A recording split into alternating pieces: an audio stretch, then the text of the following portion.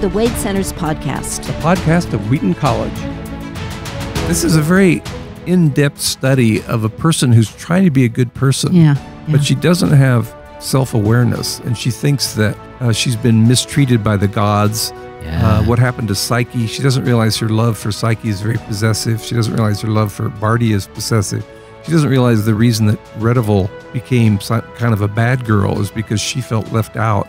Right. So I think it's really about self-exploration and self-realization and being open to the fact that your egocentric point of view may need to be deconstructed before you see reality more clearly. Welcome to the Wade Center podcast and welcome to 2021. We are excited about launching our third season of the podcast, and we're starting 1 week later, but this had to do with the circumstances surrounding the holidays and COVID. We are delighted that you're back with us. Our prayer is that we will all see new life rising out of the COVID tomb sometime this year, and not a return to normal, but a new turn that reveals the love of Jesus in dramatic ways for believers and skeptics alike. In fact, that's why we're doing this podcast. That's what the Wade Center celebrates, are these amazing authors who used imagination to help us think about salvation through Christ in dramatically shocking and exhilarating ways. When we did the year in review for our second season, 2020, last November, we appealed for gifts, and we are so thankful to you, our listeners in 70 different countries. You responded and sent in checks to support the Wade, which, as we explained back then, is entirely self-funded. So thank you to those of you who are giving a tangible sense of support. We also asked for suggestions about future podcasts, and we had the most votes related to our conversation today and our conversation that will end January. And the votes were for C.S. Lewis's novel, Till We Have Faces, and Dorothy Sayers' novel, Gaudy Night. And we decided to start with Till We Have Faces because it's very relevant to what we have all been going through. At the start of this novel, there is a plague that is devastating the country. Just as we are still experiencing coronavirus, we also have experienced some problematic political activities, at least in the United States, at the start of January. But also what is interesting about Till We Have Faces is that as Orual is starting to come to grips with her own attitudes, she identifies it as a new year. So here we start in a new year talking about Till We Have Faces. And first, let me point out before I ask David to comment on the origins of this novel is Till We Have Faces strikes me as very similar to MacDonald's Phantastes. As we know, as we've talked about, Phantastes is what baptized C.S. Lewis's imagination when he was a 17-year-old atheist. So it was key to the start of his career as a Christian, getting him on that path. And Till We Have Faces is towards the end of his career. And a lot of people read both Phantastes and Till We Have Faces, and they want to like them, and they have trouble liking them. And so that's something we're going to grapple with today. But I wonder, David, if the origins of Till We Have Faces, which I know started in C.S. Lewis's teenage years, if it was around the same time as when he read Phantastes, do scholars know? It's a few years later. He says, when I was an undergraduate, which would have been more like early 20s, there's a great movement to retell myths in modern novelistic terms. So going all the way back to Frankenstein, which is called the New Prometheus. Right. But there are But that's novelists. a century earlier. That's true. But I mean, all through the William Morris retold a lot of these stories, including the Apuleius story of the golden ass, from which the story of Psyche and Cupid comes. But in the 20th century, we have Robert Graves, Ursula Le Guin, Marion Zimmer Bradley, John Gardner. They're all taking ancient myths and retelling them novelistically. Most myths are just a bare outline of plot, and there's not much psychology. And so people say, well, what was it like to be, Iphigenia or Jason and the Argonauts? And so in many ways, he's tapping into a very contemporary trend, which is retelling myths in a modern, more in-depth way. Yeah. Or why did the characters do what they did? Exactly. Because in the original Greek myths, they just kind of do things and there's no justification. Right. Why would you do that? Yeah. Which is why I never enjoyed reading myths. When we had to read Ulysses back in high school, it just seemed, and then this happened, then this happened, then this happened, then this happened. There was nothing for my intellect to grab onto. Yeah. Well, they're very plot heavy, that's true. But they tend to be archetypal plots, and the storyline stays with you for many, many years. Even Ulysses, James Joyce wrote a modern novel, Ulysses, which he's taking an ordinary person from Dublin and comparing him to all the adventures in the ancient tale. Well, David, this is just a random question, but I always wondered if maybe those stories as they're written down that we have them are just the outlines, but when they were maybe telling them in oral situations, which was mostly how things were communicated back then, if they didn't just elaborate on them so that everybody knew the outline, but then when you tell the story, you can sort of elaborate on it as the poet. Does that make sense? Is that a thing that happens? Well, this is a random answer to your random question. My impression is that the part of the entertainment, a bard would memorize the story word for word. Oh, that's right. Oh. And when you read Ulysses, when you read the Iliad and the Odyssey, there are these constant catchphrases like the wine dark sea, which suggest that these were written down and memorized exactly. Oh, okay. So I don't think they would elaborate. I think the idea of wondering about the psychology of a character is kind of a modern tendency. Oh. What was it like to be Agamemnon? What was it like to be Jason's wife, Medea? Stepping into somebody else's self. Right. It's probably much more like pop star songs, which don't get into deep psychology. It's just, I want you, please, I want you. And, but people memorize those songs, they sing them, they re-inscribe them. So these ancient bards were doing that for their audiences.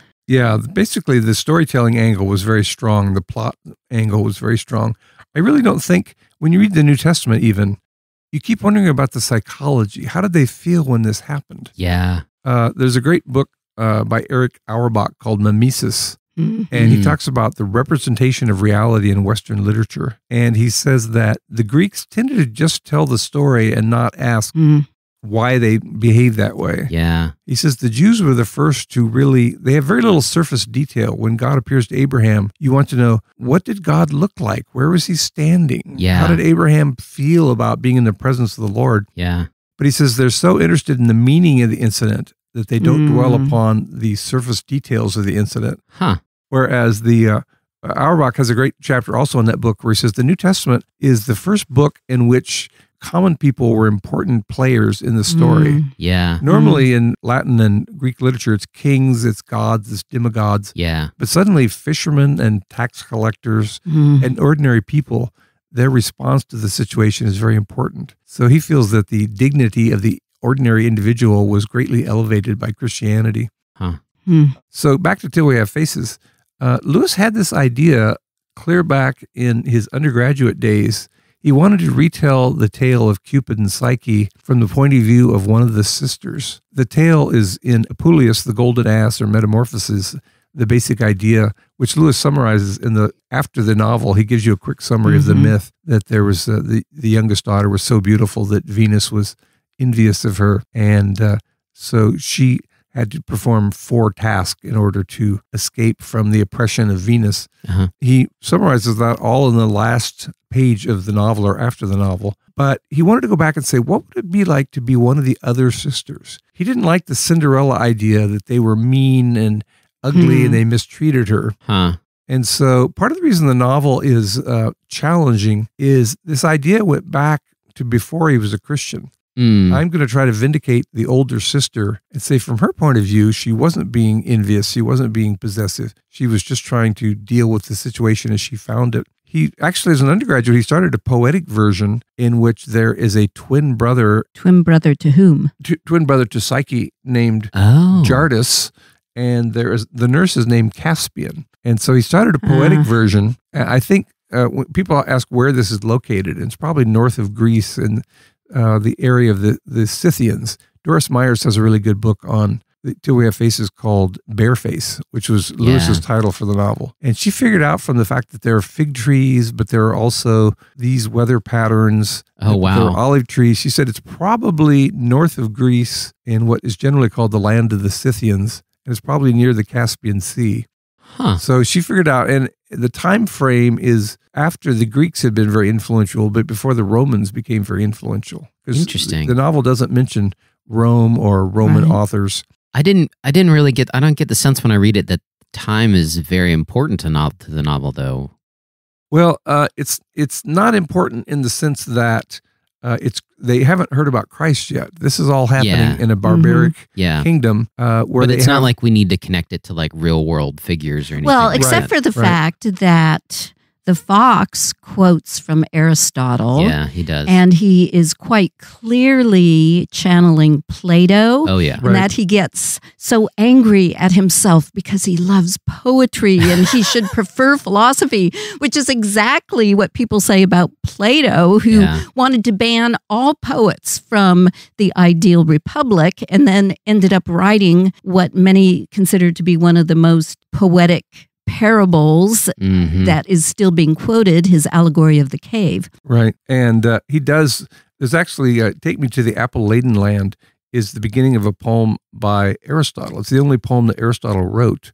Oh, wow. And it was about the death of his wife and how she perfectly embodied virtue, like Psyche. So you definitely could have an annotated Till We Have Faces. Oh, yeah. Because there are a lot of allusions which you pass by and you don't realize that he's actually quoting Aristotle in that verse. Yeah.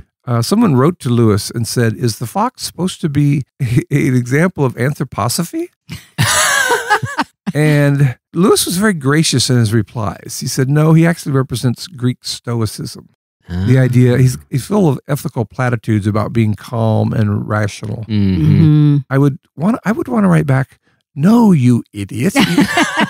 Nothing he says is like anthroposophy. No. I felt like there were like flavors of Kirkpatrick in him, though. Oh, I think so too. Okay. I believe that that's the fox, he's well-meaning and he's very rational. He's very calm. But I do believe that there's an autobiographical stream in here. Gotcha. In Apuleius and in William Morris's retelling of the Cupid and Psyche myth, the father is very sympathetic. He can't stand the idea that he has to sacrifice his daughter to the beast. Oh, yeah. And we have a very unsympathetic father here. Very much A violent father. Yes. Oh. So I believe that the idea, the mother dies early, and so she has to, Orual, we're going to say Orual. Oh, is that what we're going to say? Yeah. Orual? Doris Myers says that looking at all the other names, she believes it should be pronounced Orual, not Orual or Oriole or Oprah. Those are all wrong. Always makes me want some Oreos when I read the book. Yeah, exactly. Well, I remember, what are you going to do when you're queen? Well, I'm going to rule. So that's how I remember her name. But I believe that the fox has a lot of Kirkpatrick, the well-meaning rationalist who doesn't realize that his philosophy isn't adequate to deal with the totality of reality. Lewis wrote an essay called Christian Apologetics, in which he says there are clear religions and there are thick religions. And a clear religion has very clear ethical platitudes or ethical guidelines, such as liberal Christianity, just, the golden rule. Simple answers. He even puts Buddhism. It's basically the Buddha started out not really as a religious figure, but more as a moral teacher. He said, if you want to reduce suffering, you have to reduce your sense of desire. The reason you suffer is because you want so much that you can't have. And so he says, those are very clear religions because it's very clear to us what you're supposed to do to make life happier, but they don't have much metaphysic. He said there are also thick religions like Hinduism and a lot of pagan religions where there's ritual, there's sacrament, there's sacrifice. Yeah. And he says a full-bodied religion needs to be both clear and thick. Oh. So what we're seeing until we have faces is the fox is a very clear moral teacher, but he has no metaphysic. Whereas the priest of Ungat, there's a lot of blood sacrifice and mystery, but they don't have a very clear sense of what exactly it is they're doing. And it tends to be a religion of fear. Yeah. The priest says, the old priest is old school in terms of performing all the duties of his religion without understanding them. The younger priest has definitely been influenced by the fox, and he's sort of a modernizer. He says, well, Ungat, the goddess, actually represents the fertility of the earth. And so he's a good guy, but he's trying to take all the mystery out of religion. Yeah. So Lewis is kind of satirizing that approach. He says that true religion must be both clear and thick. It can't be one or the other. He feels like he's kind of satirizing some of the sort of modern Anglican figures who are doing that in England at that time of, like, well, when the Bible talks about this, it actually means this kind of a thing. Yeah. Honest to God was written by... Robinson? Yeah, Robinson. And he was the Bishop of Woolwich. Yeah. But Lewis called him the Bishop of Woolworths. he thought that was a very pretty thin gruel for a religious figure. Yeah, John Robinson. And what you're saying is that it is both and. There you go. I know, my favorite paradigm, the incarnational view of truth. And you see that throughout this text, because at one point, Orual will say of herself, or someone says of her, you are Pscyhe. And then at another point, they say, well, you are Ungat. Well, she is both. Right. And that's why it's not this simplistic, she was a benighted, selfish person, and then suddenly she has this revelation and she learns about sacrificial love. No, she's like us all. We are all have that self-centeredness, that thorn in the flesh, but we all have, those of us who are Christians, we have Christ who is like Pscyhe, who is modeling for us what sacrificial love would be like. Which is what we see at the end of the novel. Part of the reason people struggle with it, it's the only novel he wrote in which characters are very complex. Generally, people like Lewis's fiction because these are the good guys, these are the bad guys. The good guys are humanists. They're in the humanities. They love literature and the classics. They tend to be Christians. In this novel, everybody's more psychologically layered or complex. The fox is a good person, but he ultimately dismisses philosophy and religion as the lies of poets. Yeah, and they change over the course of the novel, so that as they're looking back, they're criticizing their former selves. So whoever you maybe decided to side with at the beginning of the novel, you now find yourself not being able to sympathize with the former version of them, which is probably closer to reality, because most of us, when we look back at ourselves in the past, we think, golly, I was so naive to think this, that, or, whatever. Well, even when Orual in that last section, and she talks about, okay, in the process of writing down my story, I'm starting to understand myself. And one of the things that she even starts reevaluating is her total dismissal of her sister Redival, and starts understanding, well, Redival was this airbrain individual just looking for attention and love, but she starts realizing, maybe it's because of this. Yeah. And she does the same thing with Bardia's wife,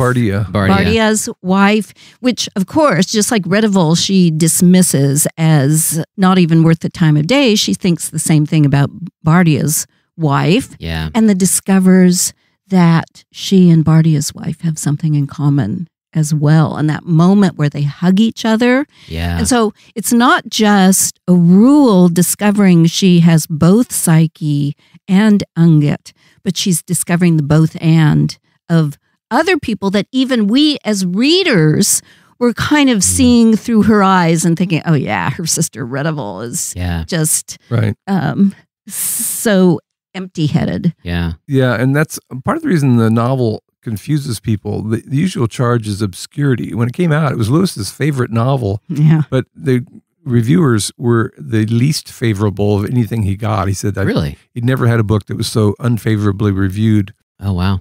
In a strange way, he didn't like literary modernism, but this novel is somewhat Christian modernism. Right. It starts out feeling allegorical, with Psyche seems to be a Christ figure who has to give her life for the sake of everyone else. And then the middle section is very realistic, historical novel, fighting the ruler of the other country and just trying to get Glome back into shape financially and economically. And then the end is very mystical when she sees Psyche and she becomes Psyche. So it has I wouldn't say uneven tone, but it shifts its emphasis. And a lot of readers are uncomfortable with that. As I say, though, that's a characteristic of modernist novels. If you read The Portrait of the Artist, one is very clearly about childhood. One is very clearly about loss of faith. One chapter is very clearly about discovering his vocation as an artist. And you have to be prepared to have these major shifts in tone. Yeah, it's like 3 different stories in one almost. Right. Yeah, someone wrote to Lewis and said, is Psyche meant to be a Christ figure? And he said, well, not any more than any good person is a Christ figure. Good people sacrifice themselves for the good of others. But he didn't want it to be read allegorically. Although he has so many biblical allusions to describe Psyche. That's what I struggled with in the first part. Is it feels very much like it wants to be an allegory. But he spends so much time on the sort of motivation of the characters that it felt like he's more interested in sort of solving that problem. And so I really struggle to get through the first half because I'm not really sure how to interpret it. It's sort of like there's multiple things going on at the same time, and it's trying to be too many things. The last part, I think, works really well to wrap everything up, but I've always struggled with the first part. Well, yeah, I agree, and I think he did, and part of this is he started thinking about the storyline before he was a Christian. So his first impulse was, I'm going to vindicate this older sister. From her point of view, she wasn't being possessive, she wasn't being envious. But when he wrote it as a Christian, this is when Joy Davidman was a part of Lewis's life, and he said he was having a dry spell creatively, and he didn't know what to write next. And she said, well, you've always loved historical novels. You've always wanted to do a Quo Vadis or a Ben-Hur, and you have such knowledge of the classical world. Maybe you should try to write a novel set in the classical world. And after that conversation, almost the next day, he showed up with a complete chapter written. Now, going back to this. Which chapter did he start with? That would be. I was curious about that. Does he start with the middle section or the first part? I think he started with the idea that this is my complaint against the gods. Everybody has blamed me for being this evil sister, and from my point of view, I was really trying to do the right thing all along. Yeah. So I believe his beginning was the beginning of the novel. Okay. I do think his Christianity comes out very explicitly at the end. There's a movie called The Upside of Anger, where this mother, her husband just disappears, and she assumes he took off with his cute secretary from the office. And the whole novel, she's saying to her daughters, don't trust men. Men are so bad. Men are unreliable. You know. And then at the end of the movie, we discover that the guy fell into an old well and died. And it's fascinating. The entire movie, you're assuming this guy's a jerk. And at the end, you find out, oh, no. Because it's all from her point of view of feeling injured. Right. I'm sorry about the spoiler alert there for you who get ready to rent Upside of Anger. Good film is not about plot. It's about the construction. Right. So. Ooh. But I brought that up because at the end, Lewis was getting ready to write The Four Loves in 1960. He'd just written Surprised by Joy, which called for a lot of internal investigation. What was my childhood about? I lost my mother. I was alienated from my father. Slowly, I grew to this realization of what it was I was longing for all my life. Yeah. The very next year, he writes Till We Have Faces. And then in 1960, he writes The Four Loves. And one of the main themes of The Four Loves is that any love which is not angelic tends to be demonic. It tends to become possessive. This is about me and my needs.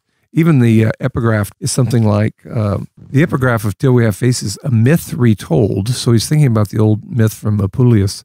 Love is too young to know what conscience is. And so Orual doesn't realize it, but her love for Psyche is not a pure love. It's a possessive love. Lewis said in a letter that it's somewhat like a situation where someone who's close to you gets religion, and suddenly their faith becomes very important to them, and you're left out. You say, well, why are you getting so excited about this faith in this worldview, which I don't share? I believe there's a allusion there to Mrs. Moore, she used to make fun of the Lewis brothers for going to church and said, "Oh, you're going to go to that cannibalistic ritual where you drink blood and eat flesh." So somebody should write an art. We talk about articles and books that need to be written.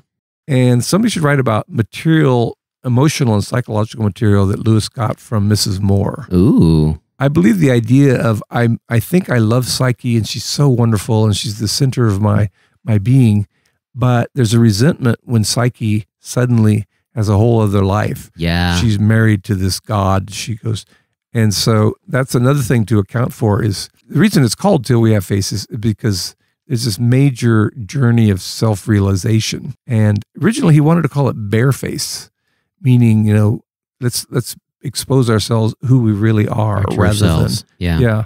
The publisher said, well, people will think that sounds like a Western novel, like Paleface. Oh, no. So, yeah. Well, you know what you should have called it Shootout at the Orual Corral. Oh, gosh. Oh, man. What you were just talking about people who resent when somebody leaves the family to embrace Christian faith. And I ran into that when I was in grad school. Like many graduate students, I was teaching Intro to Composition course, and I encountered this one student who just, every single paper he wrote, he just attacked Christianity in just vicious, unwarranted ways. And so I sat down with him and said, you have a lot of anger here. And it turns out his Jewish parents were so upset when he, after attending Young Life for a year, he became a Christian and they hired a deprogrammer. And so when I was reading the part in the section where they're trying to convince Psyche that, no, this is a monster you married and this is an illusion you have, it reminded me of this deprogramming. And of course, after it was real big in the 80s, but then some people started protesting the tactics of deprogrammers. But it's that same type of thing. A family feels the loss of their child if they convert to a different religion. Like Orual feels the loss of Psyche. Yeah. So you took the student aside and said, I've been reading your papers and I'm worried that you're going to hell. was that the theme of your conference? No, but it just made me so sad because basically deprogramming was a type of almost like hypnosis and it worked really well. It's programming. Yeah, it is programming. It's not deprogramming. Right. It's just programming in a different direction. Yeah. Well, I like Orual's how are we saying it? We're going to say Orual. Orual. Sorry, I like Orual's realization that she has towards the end about Bardia, where she realizes that she, as he says in the novel, she loved Bardia, but not Bardia himself. And she says, she describes her love, Lewis describes her love, he says, to whom I could give nothing, of whom I craved all. So there's definitely that possessive element. But like you were saying, my struggle with is the way that people sort of resolve that love problem of this possessive love and turn it into a totally depossessive or a purely unselfish love. And I feel like that's that sort of idea of agape where you're just sacrificing and you're expecting absolutely nothing in return is not what Lewis is trying to portray in the novel. And one place where I think you can see that is when the fox describes, he says, we are all limbs and parts of one another. And I think Lewis is trying to invoke sort of the body of Christ and this idea of bearing one another's burdens. And so he's trying to paint this picture that true love is not necessarily just giving up everything and wandering alone in the wilderness and just suffering for suffering's sake, but is being willing to give to other people so that they can flourish, but then also being willing to receive. And I think you see that when Orual, it's both and. It is. Right. When Orual veils her face, it's not just that she's trying to prevent other people from seeing her, but when she does that, she ceases to see other people as they truly are. So she does that to Bardia's wife, and she does that to all these figures in sort of the middle part of the book. And then she has the realization towards the end when Bardia dies that like, oh, wow, I was keeping him around because I didn't want to be lonely. Right. And I used him up in order to avoid having to suffer myself. And then sort of the realization at the end of the book is that she took the suffering of Psyche, and Psyche accomplished the tasks. And so they sort of exchanged. It's kind of William's idea of co-inherence. And so rather than just naked altruism, it's more of a bearing of one another's burdens. Right. And I feel like a lot of people, at least when they've talked about the Four Loves or even this book, that's always been the message that they get out of it, is this sort of like pure unselfishness. And I came across a quote from Lewis in The Weight of Glory, and I wanted to read it real quickly. He says, "If you ask 20 good men today what they thought the highest of the virtues, 19 of them would reply unselfishness. But if you asked almost any of the great Christians of old, he would have replied love. You see what has happened. A negative term has been substituted for a positive." And then he says, "The negative idea of unselfishness carries with it the suggestion of not primarily of securing good things for others, but of going without them ourselves, as if abstinence and not their happiness was the important point. I do not think this is the Christian virtue of love. The New Testament has lots to say about self-denial, but not about self-denial as an end in itself." And so he goes on to say that the sort of purpose of love, and we're created with this desire to have other people in our lives, and that's not necessarily a bad thing, because God wants to give to us through others. So he talks about being Christianity in and not through, or in and through. So this idea of bearing one another's burden and being part of the body of Christ is that in enjoying someone else or enjoying something that God's created, we're enjoying God, and that's part of what this idea of love is. And so I see that in the novel, where she sort of recognizes what other people have gone through for her, and repents, but then also understands that in her own way, she's been going through things and bearing burdens for other people, and that's sort of part of her conversion towards the end of the story. Right. The idea that you were Ungut, but you were also Psyche. It reminds me of Ransom in Paralandra, that he's piebald. Part of him is still the old Adam that's angry about this mission and being in over his head, and he doesn't know what to do. But part of him is the new Adam, the Christ nature, that more and more he's learning to assimilate on his adventures. Yeah. And I think in some ways Ungut represents the old Adam, the fallen self.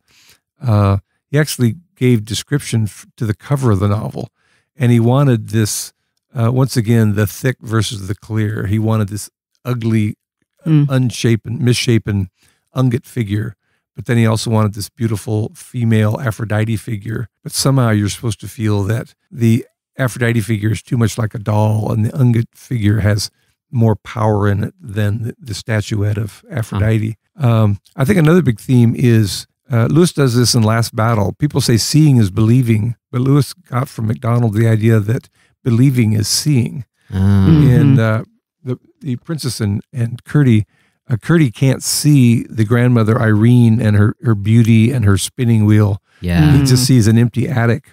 And Lewis picked that up in Last Battle, where the dwarves, when they go inside the stable, all they see is straw and the kind of things you would ordinarily find. They don't see the new Narnia. Yeah. Or even Lucy, who can see Aslan when her siblings can't. Because she believes in him. She doesn't believe anymore, Yeah, she's spiritually attuned to be able to see him. So Psyche immediately recognizes that Cupid is a god and there is a palace, and Orual really struggles against that. She doesn't see the palace. She has a glimpse of the palace, but it was so brief that she doesn't believe it. And she goes, when she talks to the fox, she doesn't bring up the fact that she herself saw the palace. Yeah, she doesn't even want to admit it to herself, almost, as, you know, it was an illusion, or she was deceived or something.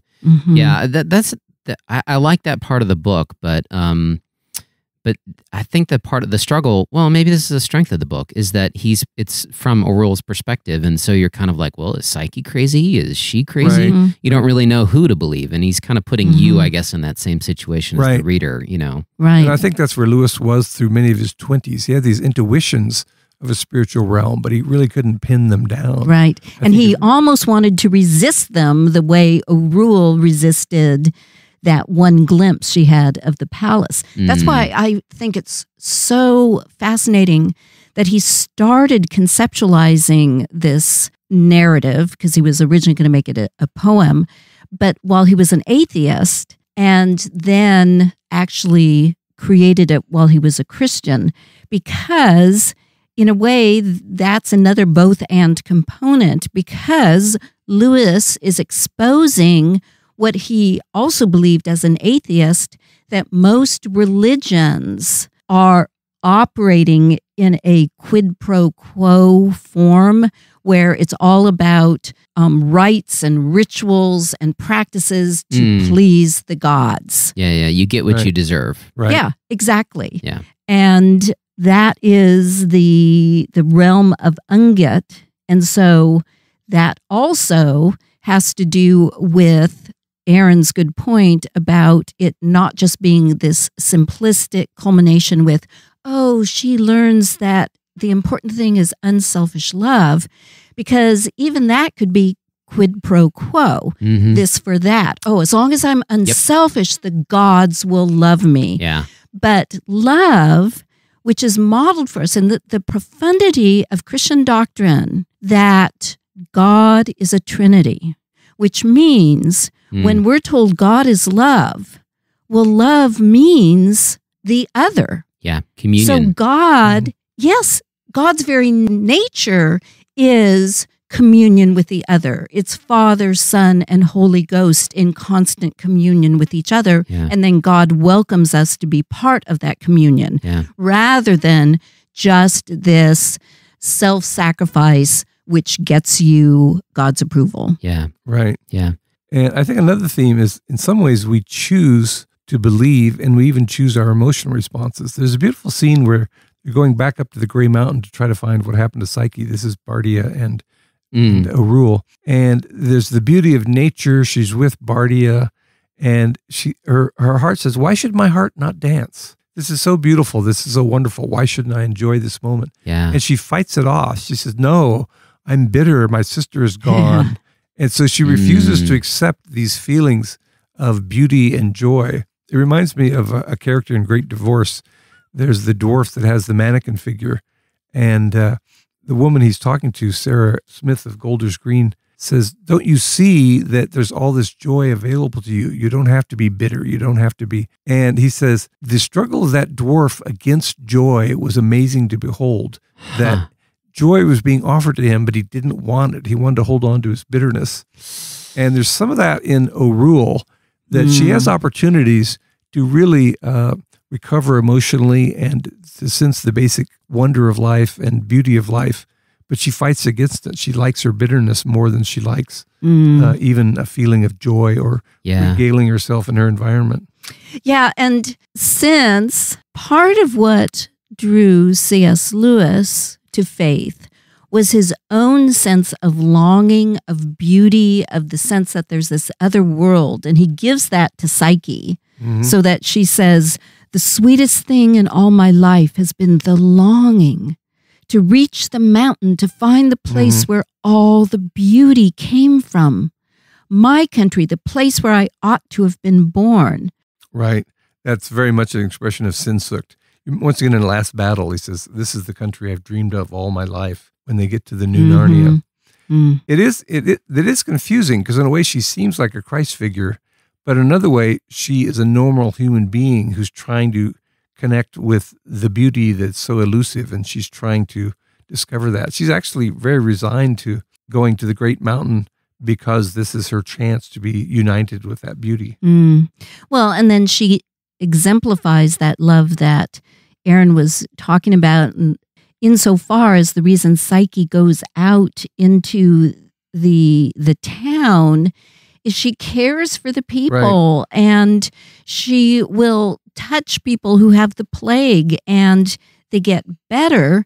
But that's also another parallel with Christ, is that all these people who are adulating her, when things go bad again, then they blame her, and then she has to be sacrificed. See, I think that's, people would focus on the sort of the part where they sacrifice Psyche and she's kind of a Christ figure kind of a thing. But I don't think that Lewis is setting that up in the novel as like, oh, well, that's what made the plague go away.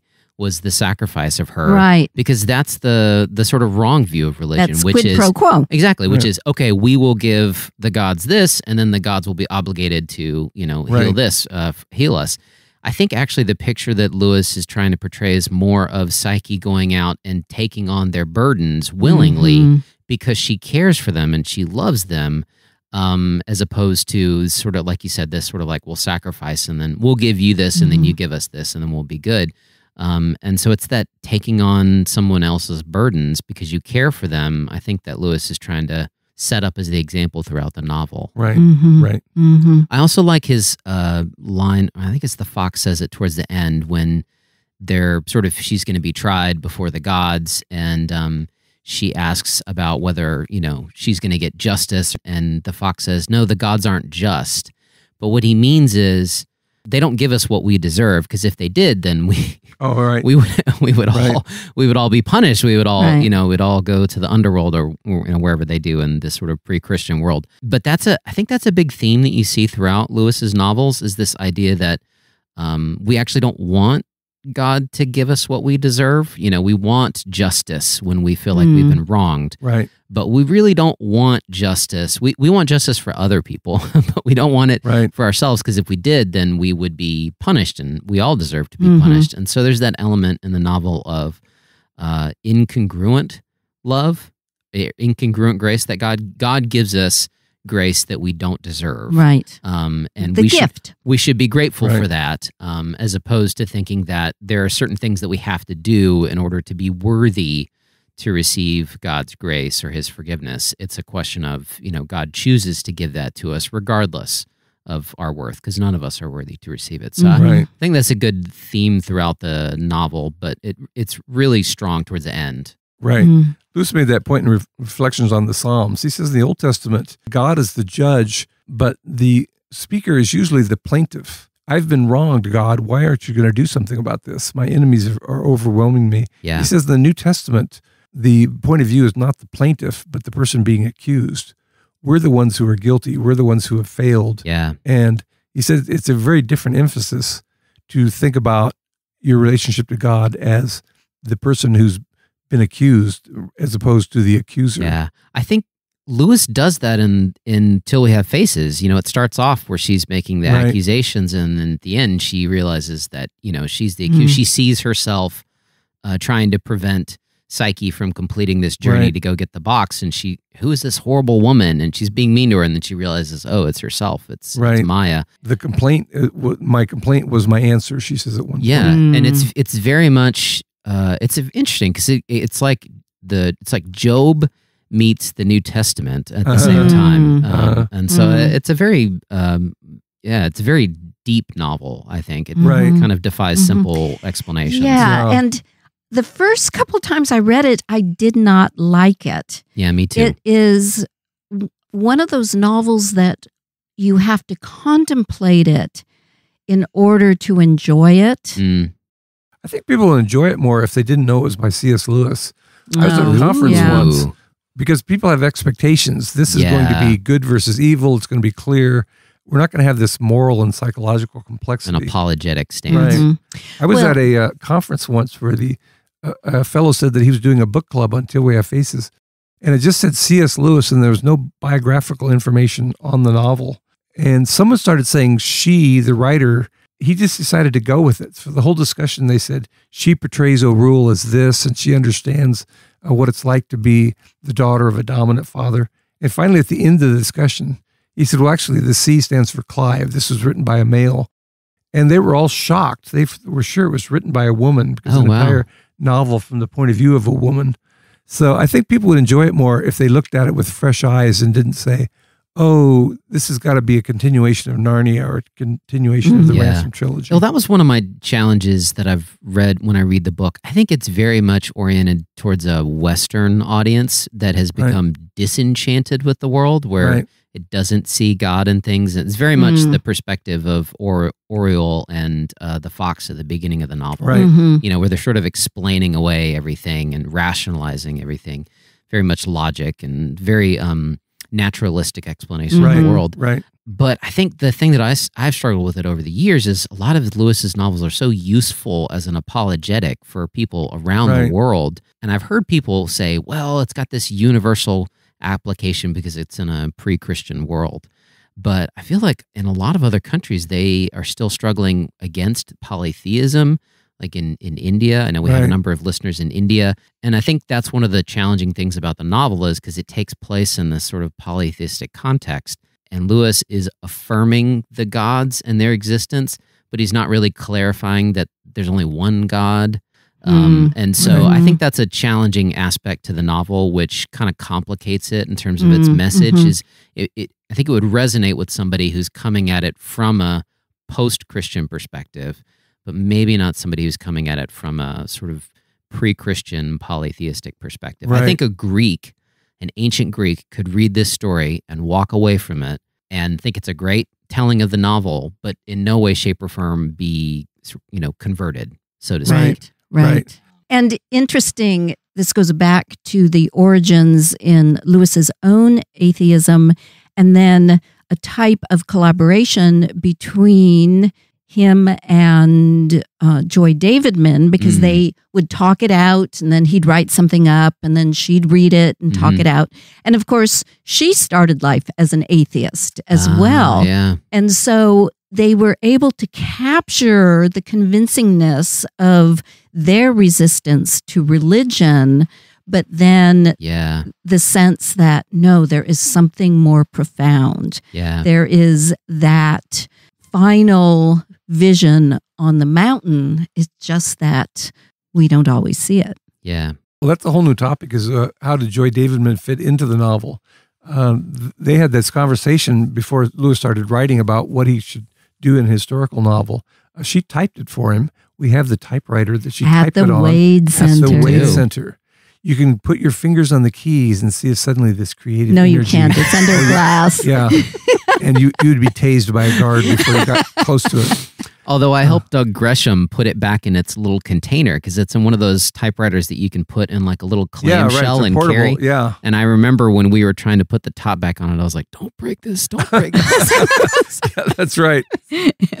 Well, she said she was an editor. She said, he's a 10 times better writer than I am, but as an editor, I help him write more like himself. Yeah, which is the sign of a good editor. Right. But Doug wonders, there was domestic violence in their home. We have a violent father. Joy had an experience long before she became a Christian where she saw a bush that had been covered with ice crystals and the sun hit it and it looked like the burning bush. And she had this feeling of an epiphany. Is this an appearance of God, this burning bush? But later she said, oh no, it's just the sunlight hitting this bush, which was covered in ice crystals. But it's a little bit like looking at the castle and saying, no, there's nothing there. Was there something there? So an interesting topic would be how much of Joy's life experiences got into this novel. She also Abigail Santa Maria, in her biography of Joy, has several pages dedicated to that. And what does she say? She, she quotes George Sayre, the biographer of C.S. Lewis. He thinks that Joy could legitimately be considered a co-author. I think that is hyperbole. And I think Joy herself would repudiate that idea, because she was enough of a writer herself to know that just by having conversations with someone and editing them, that is not co-authorship. But she also had tried her hand at rewriting a Greek myth. Of course, this was the thing to do, as David mentioned, this modernist rewriting of the classics. And, even going back since the Enlightenment in the 18th century and this dismissal of Christianity, a lot of interest was going back. I mean, the Enlightenment was called the neoclassical era. It's about getting back to the Greek vision. Plato and Aristotle, we don't need all these superstitions of Christianity. Right. So it makes sense that modernists were fascinated by Greek and Roman myths, but then Joy and Lewis and their conversation helped transform them. Right. He has an unfinished piece about Helen of Troy. He really liked the idea of looking at mythology and re-mythologizing or telling the story from a modern psychological He being Lewis? He being Lewis, right. Oh, wow. Another source I wanted to mention, after the title Bareface was rejected, he had to think about, well, what are we going to call it? And finally they came up with Till We Have Faces. I believe that title may come from a famous passage in Augustine. In Till We Have Faces, Lewis writes, this is Orual, I saw well why the gods do not speak to us openly, nor let us answer. Why should they hear the babble that we think we mean? How can they meet us face to face till we have faces? There's the title. Mm-hmm. But I wonder, Lewis loved Augustine's Confessions. And in the Confessions, Augustine says, and where was I when I was seeking you? You were there in front of me, but I had gone away, even from myself. I could not find myself, much less find you.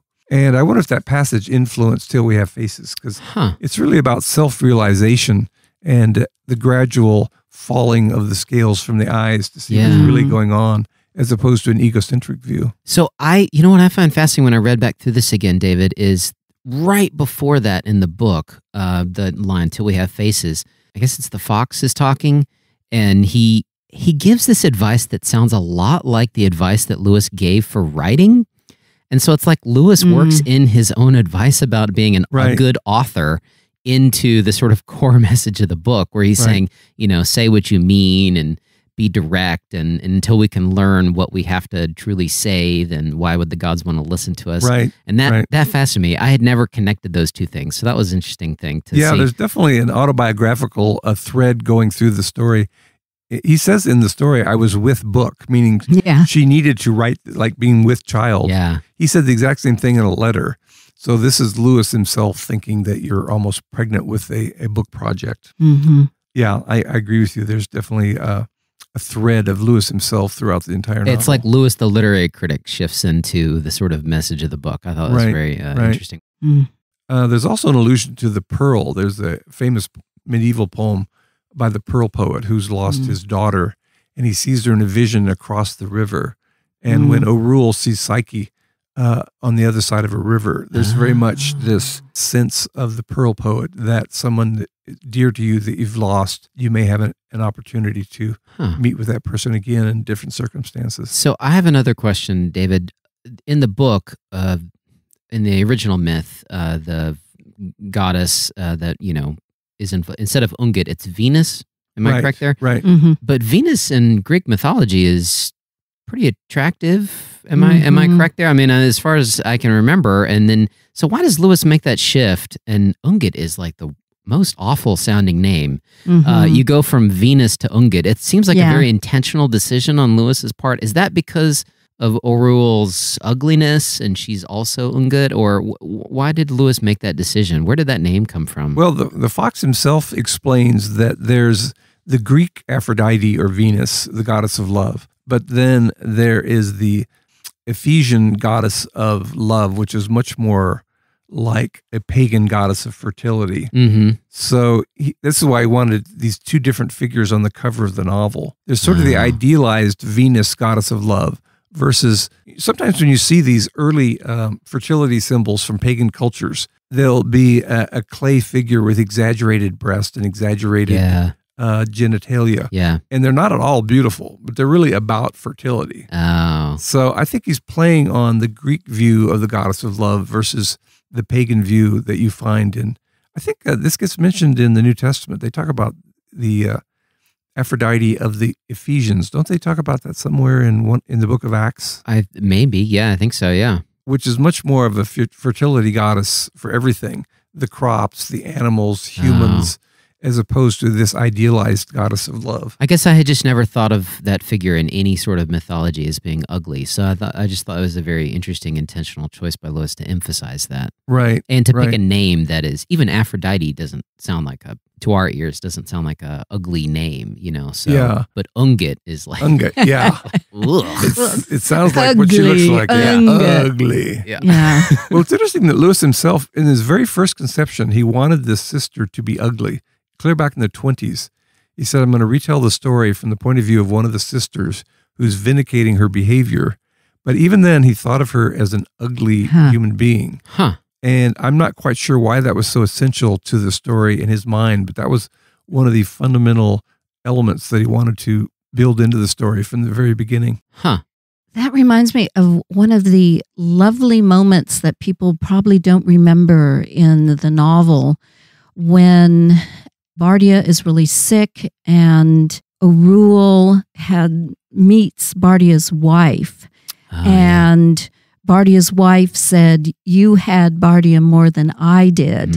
And Orual is just outraged. You're jealous of me? And she takes off her veil. Yeah. And the wife, Bardia's wife, doesn't say, in the text, she says, "I didn't realize," or something like that. And you think she's going to say, "Oh, I didn't realize you were so ugly. Of course I can't be jealous of you."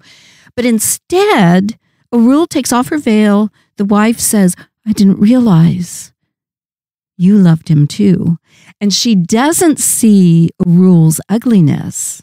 She sees Orual's self. Yeah. It's a powerful, powerful moment. And it's just this minor character that has only been talked about because she's a source of jealousy on Orual's part. Because she basically is in love with Bardia. Bardia is the only male who's ever given her much attention, not in any erotic way, but because he respects her and supports her. So I think that is key to what's happening here, is that ugliness of the soul is far worse than ugliness of the person. So Lewis makes Ungit, yes, on the surface, Ungit is just kind of this formless, almost phallic image covered with blood, but also reflects the ugliest view of religion, where you have to appease the gods, and the gods get all the best food. You sacrifice your young daughters to the gods, and the best land, and all that kind of stuff. Right. Well, and at the end, when Orual gets gets beauty, and she gets it from Psyche, her soul, her inner self has also become beautiful as well. And so that's what's important. A rewarding ending for the book, as opposed to her just getting beauty, but she's still nothing changes about her on the inside. Right. And so contrary to our own culture, that where surfaces are what defines a person. Yeah. How much money you have, glamour you have, beauty you have. Hence, the plastic surgery industry is incredibly vibrant. Yeah, definitely. So as we look into 2021 and wrap up a very difficult 2020 that feels like it still hasn't ended yet. Right. What takeaways would you guys say that we should look for from this novel? Maybe what should people think about as they go? Maybe this may spur people to pick up their copy of Till We Have Faces back up and read it again. What do you think people should look for when they're reading Till We Have Faces? Their takeaway: they should listen to this podcast. Okay. Well, Chesterton said that pride is an inability to see the universe as it is due to the intrusion of the ego.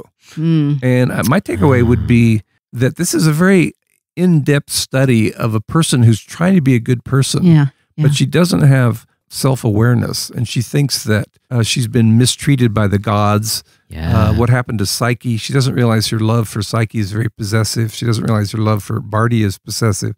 She doesn't realize the reason that Redival became kind of a bad girl is because she felt left out. Right. So I think it's really about self-exploration and self-realization, and being open to the fact that your egocentric point of view may need to be deconstructed before you see reality more clearly. Yes. So I would tell people then, and this is what really helped me this time, my third time through, is try to identify with Orual. How do I have that ugliness inside of me? And the part that I identified with the most is Orual when she becomes a ruler. Yeah. She is conscientious. She works hard. She represents her whole kingdom in that sword fight. She risks her life, and she works hard. But the trouble is, and this is one of my great failings too, is even my work, I reduced to quid pro quo. It's kind of like, well, why aren't people recognizing how hard I work? And so once I began to see that ugliness within my own self, I could better sympathize with Orual, because it's hard to sympathize with her, especially early on when she's just getting mad at Pscyhe. She says, well, I would rather kill Pscyhe myself than let her go to the shadow beast. And I kind of go, I don't consider that love. Right. Yeah. I was watching a video the other day, don't ask me why, on YouTube about narcissists and how it's driven by this desire to project a false self because they're terrified of their true self. They try to boast and project this sort of perfect idealized self to others because they're sort of afraid of any sort of self-analysis. They're sort of their inner self is very broken and shattered and ugly. And that to me was coming out in the character of Orual through the novel. Is I don't know that you would describe her as narcissistic or prideful, but that's definitely how she's approaching the world. Is she very much sort of projects onto other people and is afraid of being vulnerable. And I think it's that own sort of fear of that ugliness within her, definitely. Yeah, because her father, I mean, starting the novel, that also makes it feel just a little too simplistic because the father is just so awful. He's racist, he's sexist, he's violent, he just kills people who trip. But then what is fascinating, because Orual is disgusted with her father, as is everybody else, but then you start seeing glimmers of how she is like her father, just in these subtle ways. And I think that's another psychological insight, that things that often most disgust us in other people, maybe the reason it disgusts us is that there's a little bit of that in ourselves. Ooh. Lewis said that about pride. He said the way that you can tell how prideful you are is how much prideful behavior on other people's part really bothers you. If someone's boasting, some people go, oh, well, they're, somebody else goes, why are you boasting? You're not that important. So, I think part of our takeaway from this novel is you can go around to people and say, you think you're Pscyhe, but you're Unget. No, you're both and. Oh, both and. Oh, okay. Well, thank you guys for talking about this novel. It was good for me to read it again. I'd read it twice before, but this time I had a better appreciation for it, which I always find when we go and do these discussions. So that was good. So next episode, we're going to talk about Gaudy Night. Gaudy Night. Very different. I guess if you're out there and you're listening and you have a copy of Gaudy Night or you want to get one, you could read it. And then when we talk about it next week, hopefully we'll have some interesting discussion about it. Yeah. Sounds good. All right. Thank you, Aaron. Thanks, Crystal. The Wade Center podcast is a production of the Marion E. Wade Center at Wheaton College in Wheaton, Illinois. Our hosts are the co-directors of the Wade Center, Drs. Crystal and David C. Downing. Our episodes are produced and edited by Aaron M. Hill. If you enjoy the podcast and the content we offer, please leave us a review on iTunes, tell your friends, and consider making a donation to the Wade. The Wade Center is entirely self-funded. Financial gifts help support the expert services, vast collections, and varied programming we offer at no cost. If you have questions about the podcast or suggestions for future episodes, please email us at wade@wheaton.edu or contact us via Facebook, Instagram, and YouTube. To learn more about the Wade Center, our 7 British Christian authors, what we offer, and how to make a donation, visit our website at wheaton.edu/Wade.